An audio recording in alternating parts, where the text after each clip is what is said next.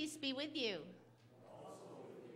And welcome to Dysart United Methodist Church. It is 2017, and I think we might have had more people here on New Year's Day, but I'm so grateful that you are here this morning. I know that it might be a little bit disappointing to some of you that we didn't meet in the narthex in the back of the church with delicious hot chocolate and coffee and tea and all kinds of hors d'oeuvres and appetizers and cookies. Doesn't mean we can't do that. We don't have to wait to Christmas Day or New Year's to do that. So anytime any of you would like to do something different, just say the word and we will do it differently. It will be fun. This week we have a number of birthdays, as you can see up on the board. Those are some belated birthdays. We had some belated birthdays, and we have some birthdays this week, like Pat Jan's on the 10th. Yay. And we also have some anniversaries. Chris and Donna Wilson's anniversary is this week. You'll also notice that we have a few upcoming events. Next Sunday is a movie Sunday, and it starts at 4 o'clock, and that Soul Surfer is the movie, and it's right up there. Today, after worship, we get to do one of the sad things. I think it's sad when we take down the decorations. Take down the lights, take down the ornaments. There are some new boxes. Dale Santman made us a nice new box, which is in the back, and because we lost a couple of boxes due to a little leak we had in the old kitchen. So there should be enough containers now to wrap that up.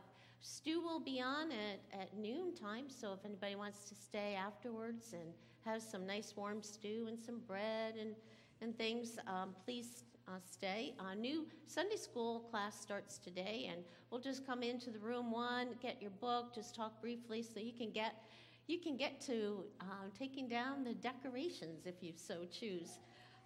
Are there any announcements? I see there's 2 people here that would like to make an announcement. Good morning. Just a couple of things. If you have not picked up your giving statements for 2017, they're still in the back. I'm going to move them to my office, so if you need one after that, they'll be in my office.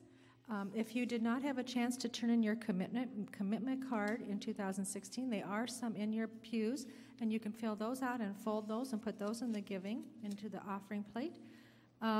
Also, you saw Soul Surfer movie next Sunday, 4 to 6. Come, it'll be on the big screen. Great movie, inspirational. Hope you come and enjoy that. Thank you. Oh, one more thing. I did get a note last week that some of the pencils need sharpening in the pew in the attendance books. So I have my sharpener. If your pencil needs sharpening, please just put on the text stand back there, the whole book, the attendance book also, and I'll get it back in the proper pew. Thank you.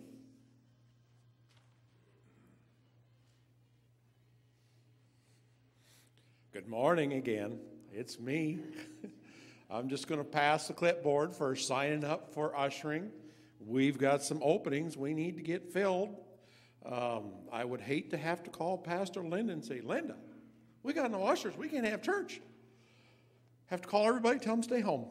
So I don't want to do that. So just please sign up. Thank you. Any others? Well, we are a people gathered together by a sign, and that sign is the water of our baptism.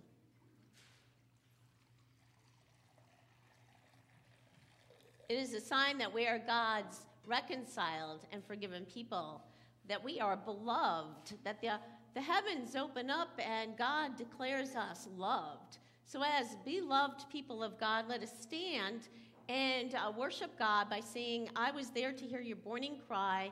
It's found in the black hymnal number 2051, and the words will also be up on the screen.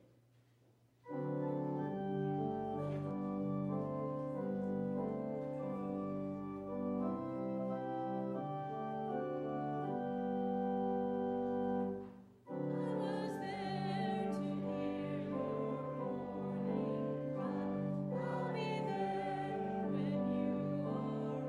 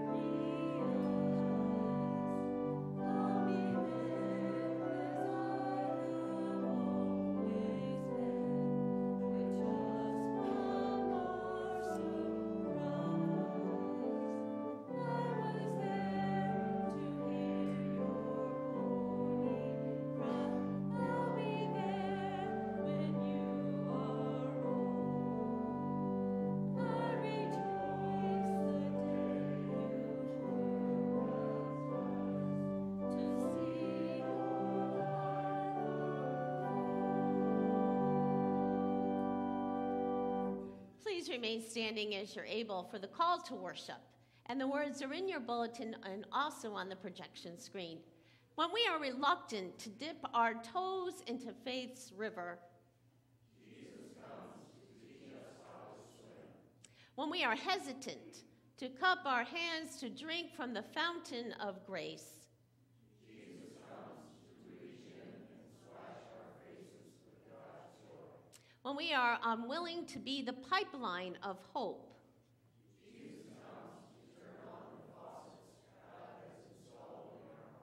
so come, let us worship God. And you may be seated. As we enter into a time of confession, Almighty God, we confess before you that we have not shown our light. We have been burned out, drained, dry, run ragged. We are a tired people, busy with many things, our mind wandering on countless to-do lists and problems and worries. Relieve us of our burdens, O God, for you called us to place our burdens on you. Rekindle the fire in our hearts, O God, so that we might burn bright for you. Restore in us your spirit so that we will be renewed, to continue to share the awe and wonder of the season, and to let your light shine in us for all the world to see. In Jesus' name we pray. Amen. And let us ponder these words in silence.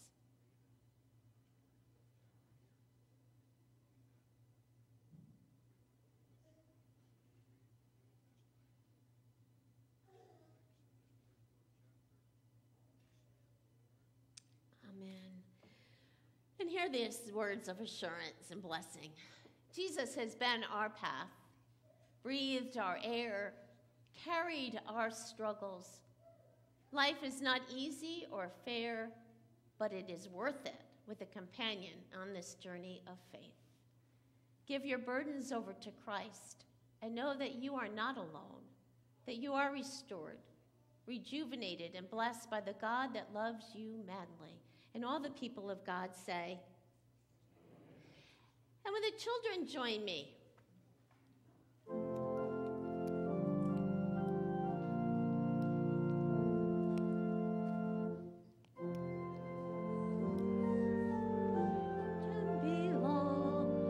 welcomed as part of the worshiping throng.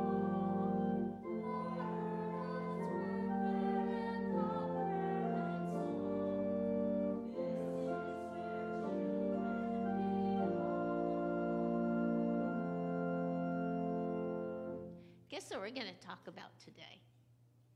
Do you have any idea what we might be talking about today?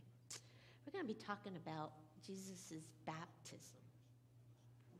And I'm going to tell you this story. A long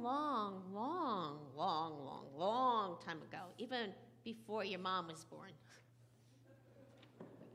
there was a man named John. The water, and even before that John was born, the water covered his feet. Then it covered his knees.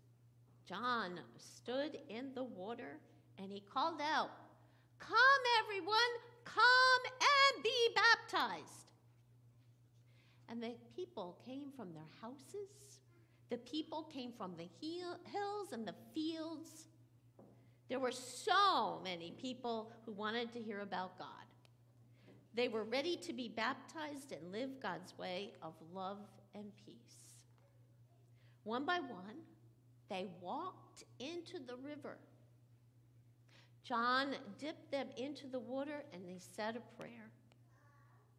And when they dipped him into the water, he dipped them in, like all the way. And he said, "Now you are baptized. Go and live God's way." So that was a symbol of when they were baptized, they were saying, "I'm going to live in God's way." And as the people left, they felt clean and they felt new, and it was a wonderful feeling. Now, near the end of one day, John looked up and he saw someone standing beside the river. And guess who it was?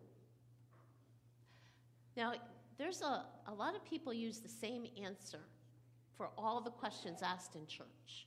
And sometimes it's the right answer. Most of the time it is the right. Sometimes it's right, sometimes it's not right.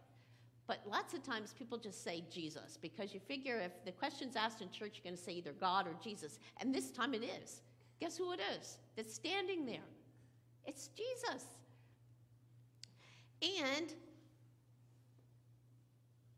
Jesus wanted John to baptize him too. Wow. I thought Jesus was already following God's way. So John said, really? And John said a prayer to God, and he dipped Jesus into the river, and you know what happened? Something wonderful happened.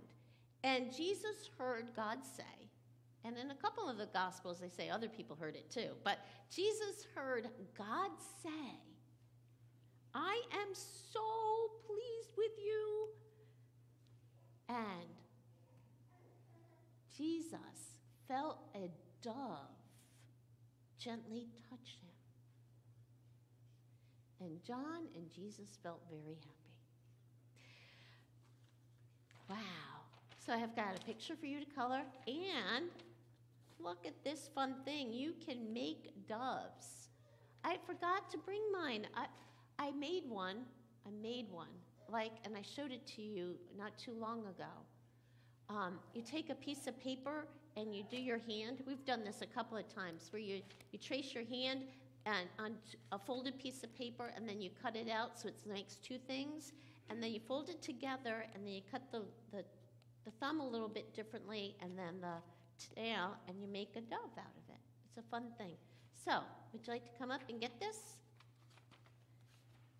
Here, one for you, William, and one for you, Brooke. There you go, Brooke. And we have snacks. We still have some holiday fruit snacks, naturally flavored with new artificial colors in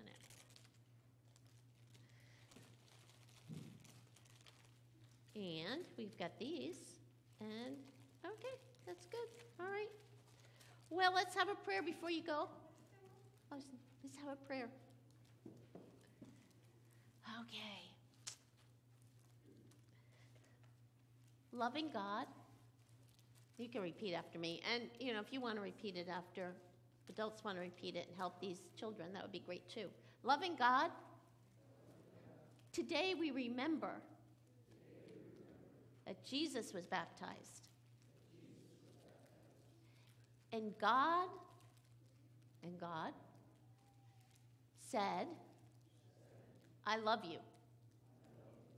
God says to us, I love you. And we love you too, God.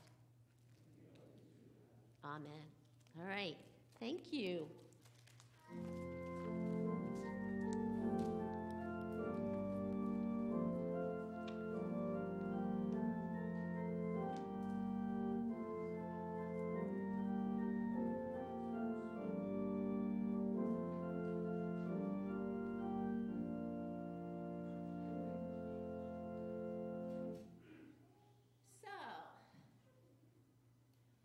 Today comes from the Gospel according to Matthew, chapter 3, verses 13 through 17.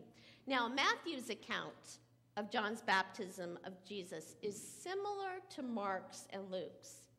But John is astounded that Jesus wants to be baptized by him. But Jesus announced that this is to fulfill all righteousness. John consents to baptize Jesus, and the heavens are opened, and the Spirit of God descends like a dove. And a voice declares, "This is my Son, the beloved, with whom I am well pleased." Then Jesus came from Galilee to John at the Jordan to be baptized by him. And John would have prevented him, saying, "I need to be baptized by you, and do you come to me?" But Jesus answered him, "Let it be so now, for it is proper for us in this way to fulfill all righteousness." Then he consented. And when Jesus had been baptized, just as he came up from the water, suddenly the heavens were opened to him, and he saw the Spirit of God descending like a dove and alighting on him. And a voice from heaven said, "This is my Son, the beloved, with whom I'm well pleased." These are the words of love for the people of God. And let us pray.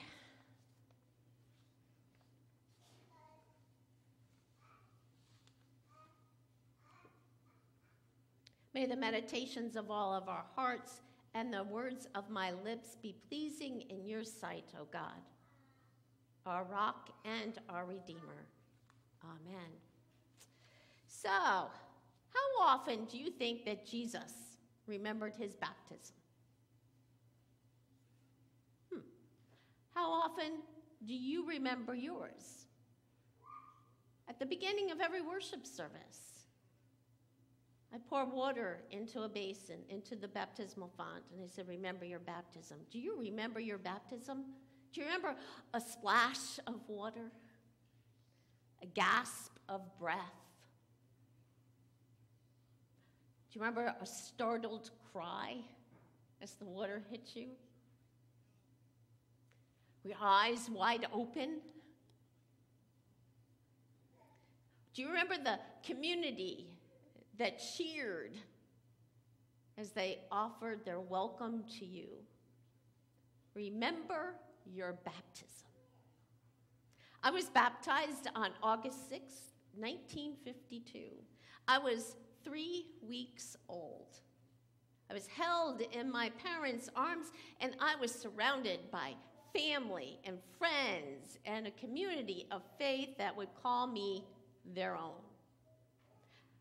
The pastor placed his hands in the water and poured the water over my head, onto my head once, then again and again, 3 times. I was anointed with oil on my forehead and on my lips and on my chest.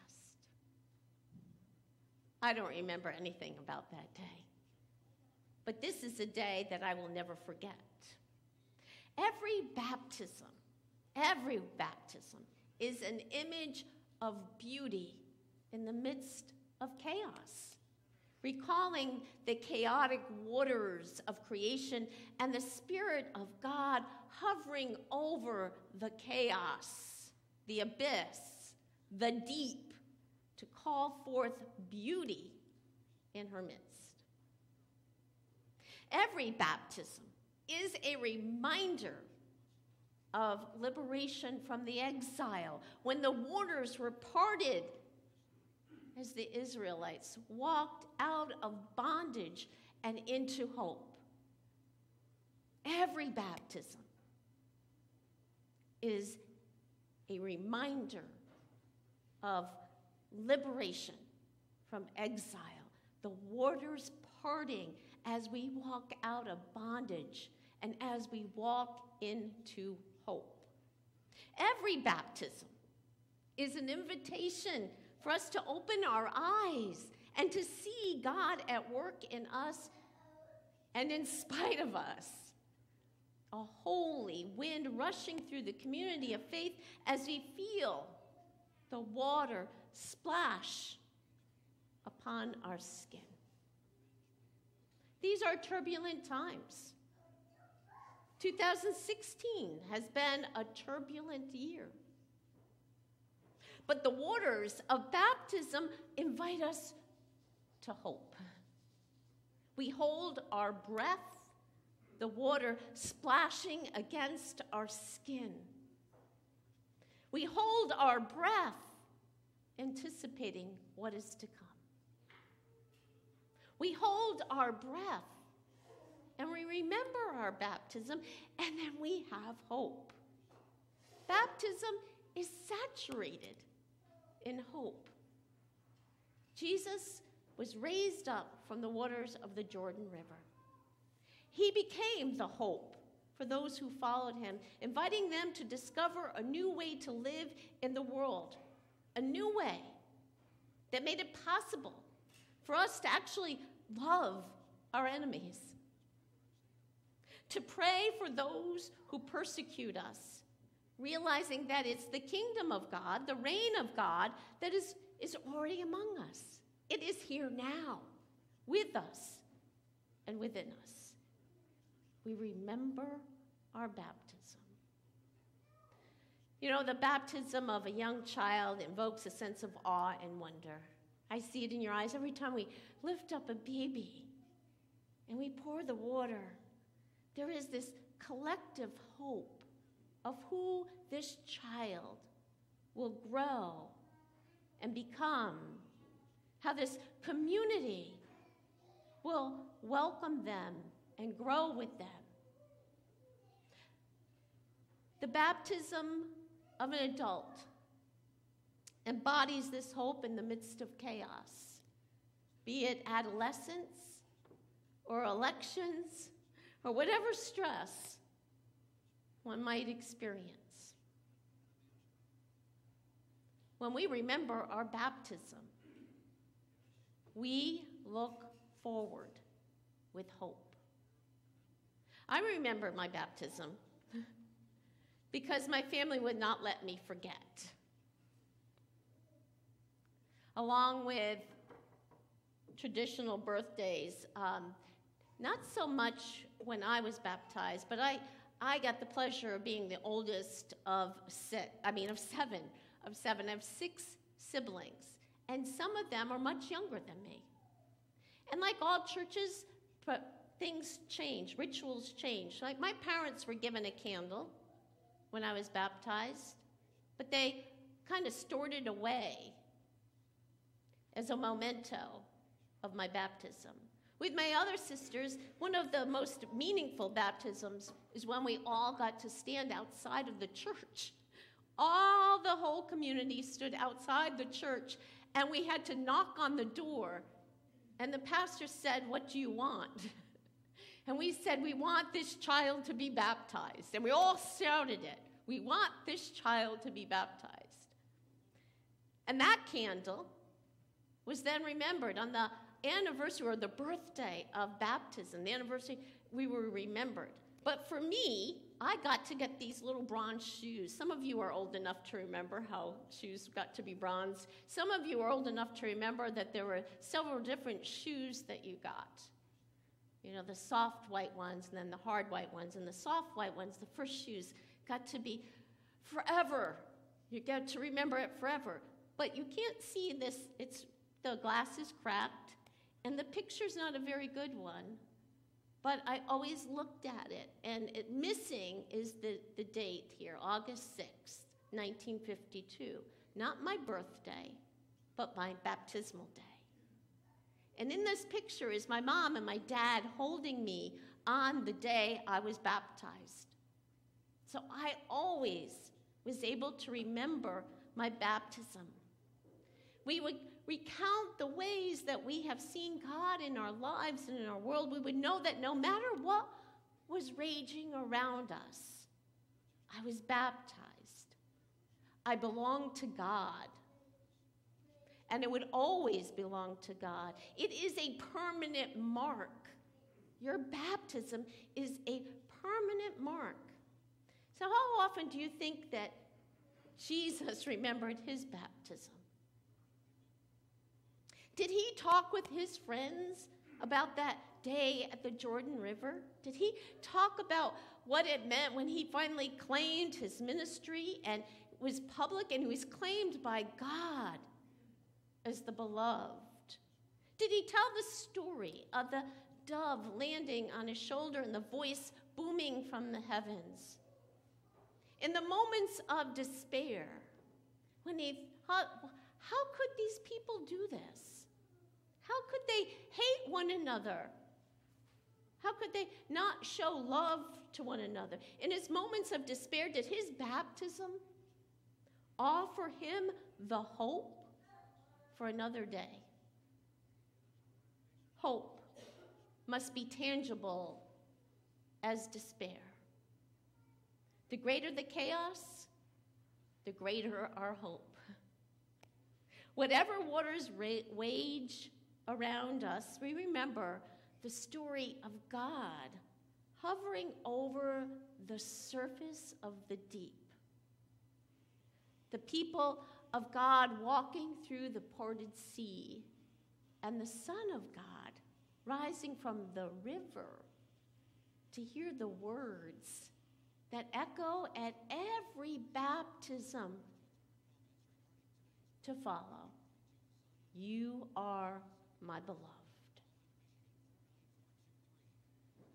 So whether or not you celebrate your baptism birthday, you do remember your baptism. Remember that you are a beloved child of God, and you're called by God to walk forward in the hope of new life for today and every tomorrow.